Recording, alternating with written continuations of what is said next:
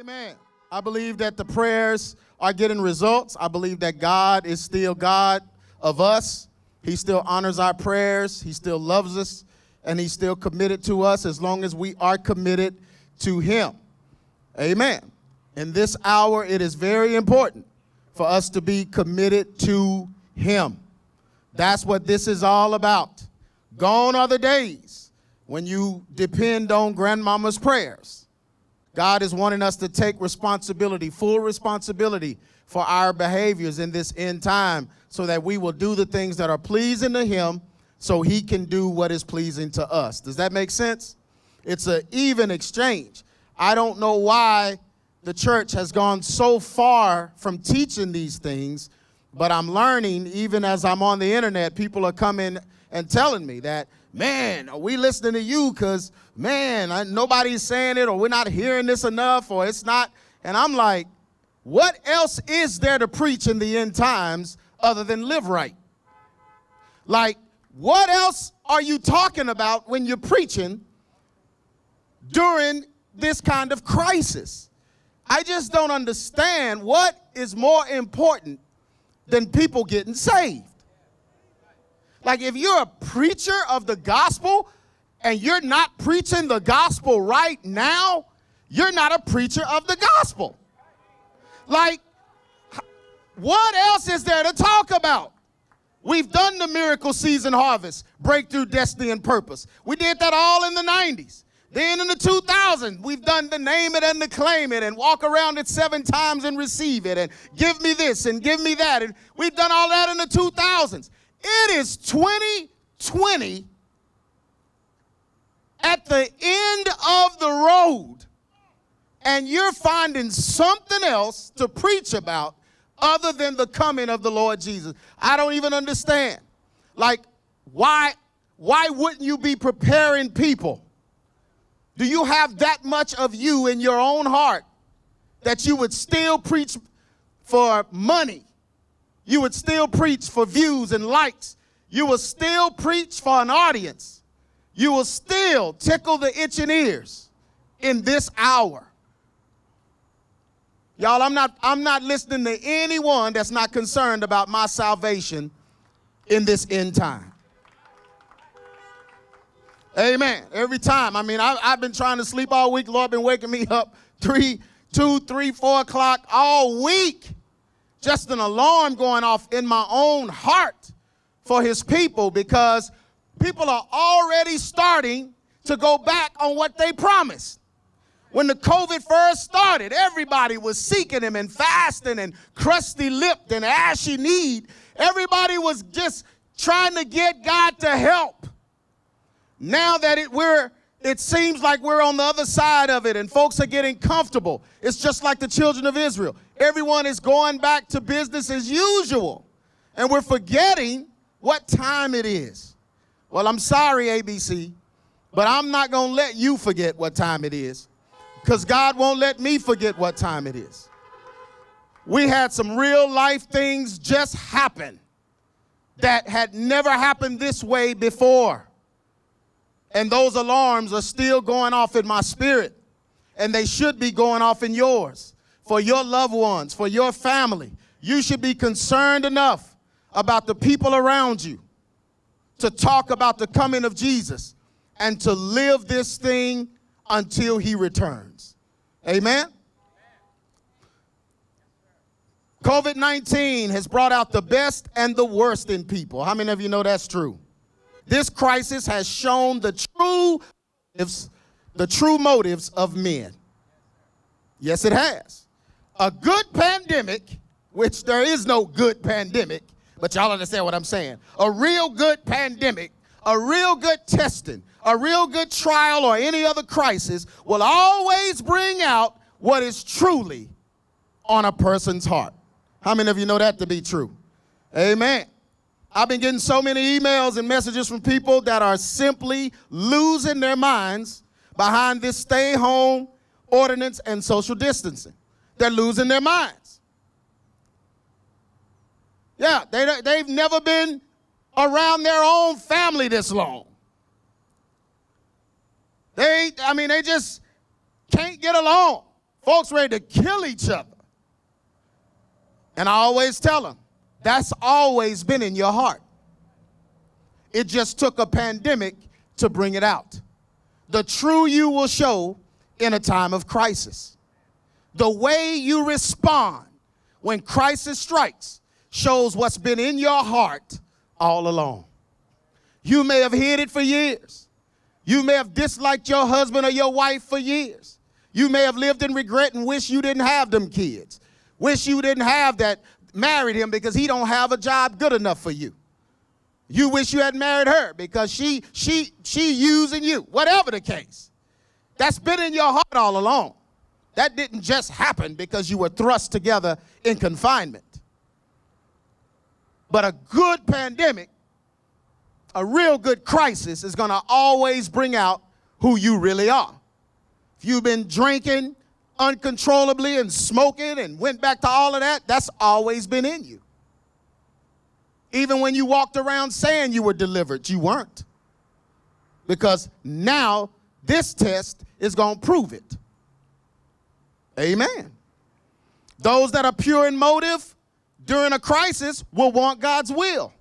So if you're pure, the Bible said, blessed is the pure in heart, for they shall see God. Not just in the end when he comes back.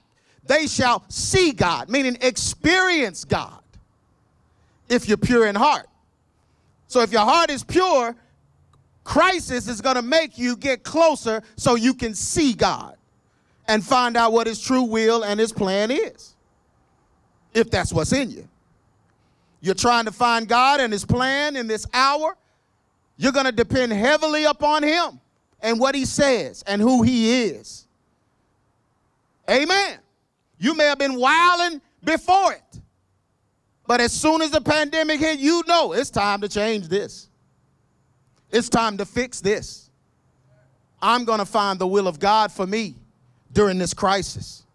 Psalms 99 says, the Lord also will be a refuge for those oppressed, a refuge in times of trouble. God doesn't have a problem with you flocking to him and running to him in times of trouble. Sometimes he sends or allows trouble to come, so you will do that. Amen. It's just like a child with your child. You allow certain things to happen to your children. You allow them to just, hey, they need to go through that. They need to experience that. You know you've said it. You know you've threatened. Okay, all right, you're going to need me. You're going to need me. You know you've done that. And they always end up needing you because God is going to make sure they do. Amen. So the Bible says that he's a refuge in the time of trouble. We're in a time of trouble right now, and he needs to be the refuge. And in this hour, those that are motivated by hate and envy and the other works of the flesh have not changed at all. Isn't it funny? COVID can't even change them. Somebody was sending me, they're going to have a pandemic concert with Lil Wayne and all of them. I'm like, y'all want to listen? Y'all finna wake up hell during COVID? I'm trying to get as close to God as I can. You think I'm finna sit up and listen to some demons rapping? During this time? When we don't know what tomorrow holds? We don't know? I'm not listening to the devil. I'm not watching the devil during a pandemic. Yeah, but those motivated by hatred and all of these things, they haven't changed. This thing, COVID crisis, is not enough to cause them to repent and turn from their wicked ways. They are still being wicked. These people are reprobate, the Bible says, concerning the faith, because they believe God will protect them while they please themselves. Let me tell you something. God is not going to protect you while you please yourself against his will. When you go outside the will of God, oh, I remember the old song, the safest place in the whole wide world is in the will of God. Why is it safe? Because when you're obedient to him, he watches for you. So what's the flip side of that? If I'm disobedient, I don't understand. How do you pray to a God that you act and behave nothing like? like God. So who are you praying to? Psalm 66 and 18. If I regard iniquity in my heart, the Lord will not hear me. How many of you believe the Bible? The Bible just said, if you regard iniquity in your heart, harboring sin in your heart, how do you hide sin from the one that made you and sees everything? How do you even come before him with that on your heart? It's impossible. The Psalm said, if I regard iniquity, if I have this hatred and jealousy and envy and spite and all these things in my heart, the Lord will not hear me. I hope y'all are listening to me. Self has to die in this hour. Your selfish motive, your selfish inclination, your selfish agendas, your selfish sins, all must go. Self-time is up. It had a good run. The church grew. We had the era of the mega church. Hundreds, thousands of folks, TV, satellites. Christ became popular. It became cool to be a Christian. You could be a youth pastor and wear tight, skinny jeans and slick your hair back and look like a punk rocker so you can appeal to the generation. It was cool to be Christian.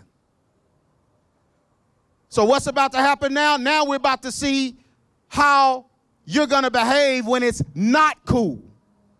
No longer cool to be a Christian. When the Christians are labeled terrorists. When the Christians are labeled crazy. They think we're crazy for having this.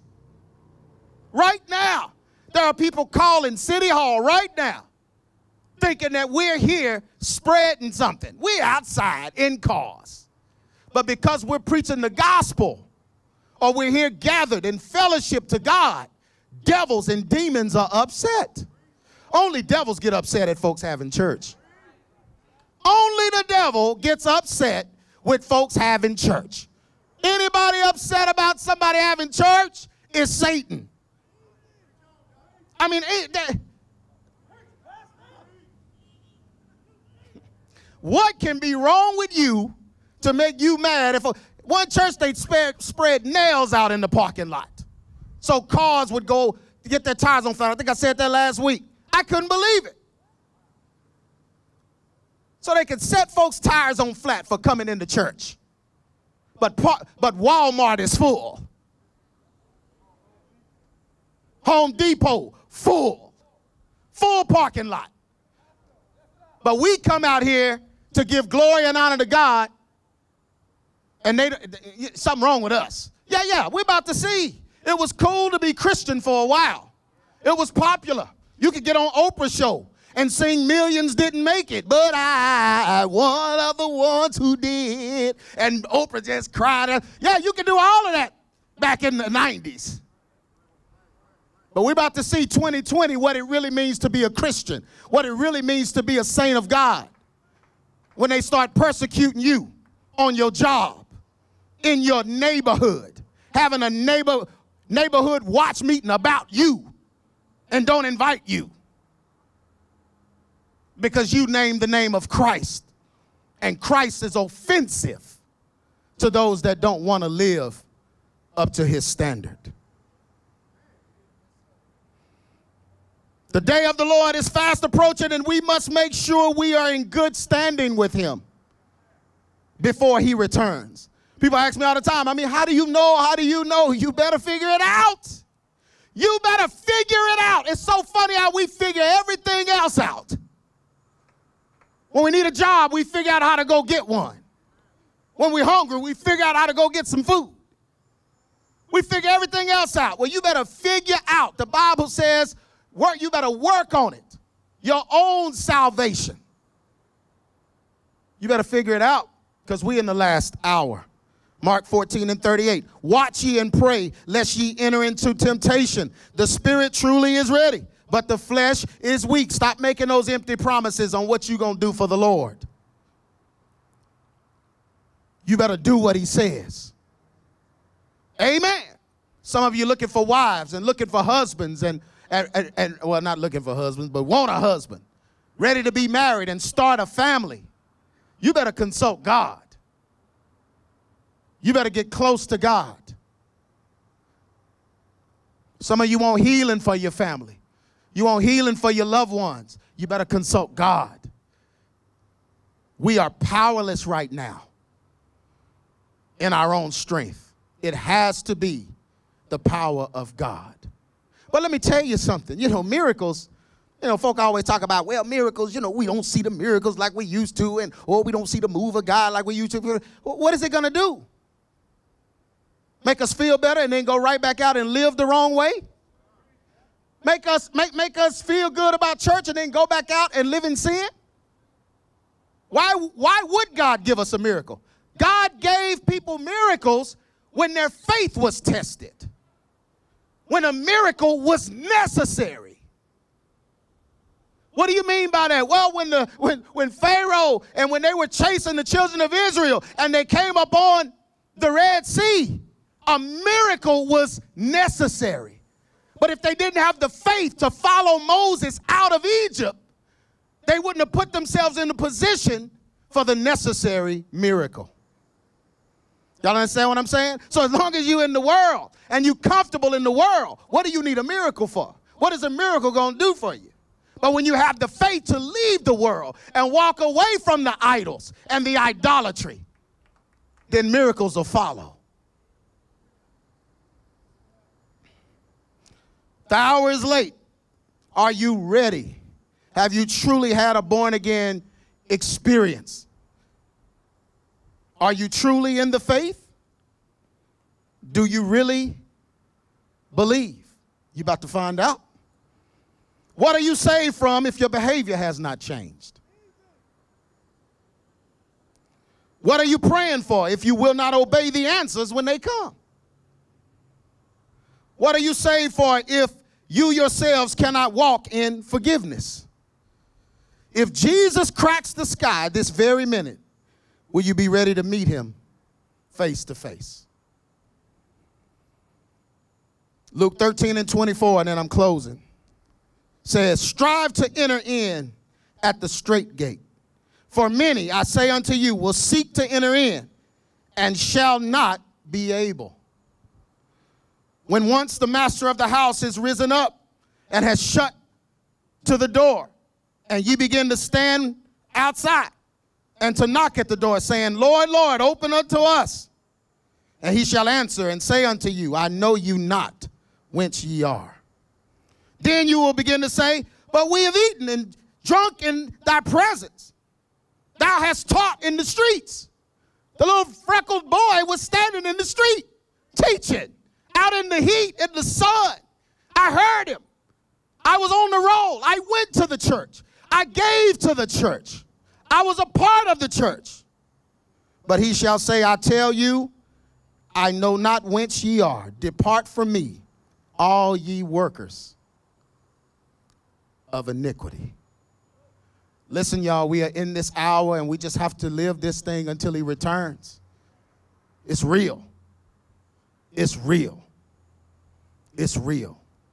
The Bible said, work out your own salvation with fear and trembling. That doesn't sound like you're comfortable. That doesn't sound like being comfortable is a good thing. That doesn't sound like you can achieve a status and be all right with it. You know, somebody emailed me and told me, said, man, I can't believe, you know, a preacher like you that's been doing it all this time and everything, you would go and stand out in the street and preach. I mean, that's just kind of, you know, that we don't really see people. And I'm like, stand out in the street and preach? Brother, I'll stand out here if 3 people was out here and preach. What are you talking about? I'm trying to help people see Jesus. And this hour is severe. What is going on is severe. This is major. We're outside. Look, we're outside. We're in cars. And they don't want us to go back in. Some of them don't want us to ever go back. That doesn't concern you? That doesn't make you feel that maybe things are changing and they won't ever go back to the way they were? I'm concerned for the body of Christ. I want you to take this seriously, ABC. This time, I want you to take it very, very seriously. Because this is a serious time we're in. Father God, we just thank you, Lord, for this gathering. And I thank you, Lord, for this word. I thank you, Lord, for your truth. And I thank you, Lord, for your alarm. You love us so much that you'll warn us before destruction comes. You love us so much, God, that you would get our attention and stop us when we are headed in the wrong direction. We love you. You love us so much, God, that you would give us chance after chance to get things right with you. You love us so much, God, that when we were going our own way, you brought the truth to us. And the truth changed us, changed our mind and heart. You loved us so much, and you continue to love us. And what you want from us right now is our hearts totally surrendered to you. So I pray right now that the hearts of your people, those that can hear me, those that will hear me later, that their hearts would be turned to you, God, in this last hour, to be obedient to you, to follow you, to trust in you, so that we can return with you when you come for us. I pray right now, God, for everyone that is in a situation in their home that may be dangerous, in a situation in their home, Father God, that may not be safe. I pray right now that you will touch that husband, touch that wife, touch whoever that is in there that may be causing it. Father, I pray and I join with those that have contacted me and those that haven't about it, God. I pray for their homes. I pray for their children. Father, I pray for that single parent that is left to themselves to raise however many kids it is during this hour and not allowed to leave the house. God, I pray for them. I pray for their mental state, their emotional state, most importantly, their spiritual state. God, I pray for that single man, that single woman who is lonely and suffering loneliness pains. Father God, that they won't get sucked into something illicit during this hour, something that they shouldn't.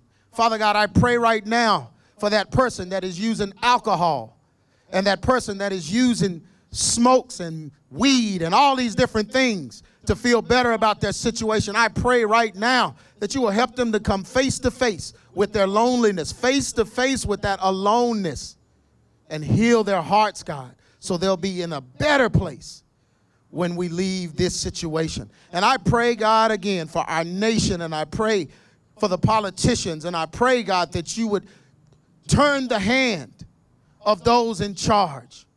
God, give us grace and mercy as your people in this hour. God, we repented for being so comfortable. We've repented for carrying sins. We've repented, Father God, for being about us. So help us in this hour, God. Give us grace and mercy as we continue this fight in the end time. And God, we pray for even those that are in opposition, those that oppose the Christians, those that oppose those that are trying their best to live according to the scriptures. God, we pray right now for grace, mercy, and most importantly for peace. Peace with our fellow man, peace with our family members, peace with our brothers and sisters. God, we pray for peace in this hour so that we will have good sleep, so that we will not take out our pain and hurt and different things on our family and our bodies and all these things. But God, we will have peace by keeping our mind stayed on you.